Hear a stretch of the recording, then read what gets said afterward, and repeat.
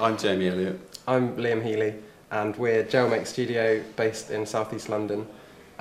Today we're at Dezeen Space on Rivington Street, and we're showing our brick replacement service, making receding bricks. Brick replacement service is basically a London brick shape, but instead of being made out of baked clay, it's soil and clay and a bit of plaster as a binder, and then that's packed with wildflower seeds. The bricks dry out and then you plant them into gaps and cracks in the wall. And when the rain comes along, it germinates these flower seeds and they bloom out into a little pocket meadow. So it's just a way of taking advantage of the cracks that kind of happen through weathering and the elements and stuff, and just trying to give nature a bit of a helping hand.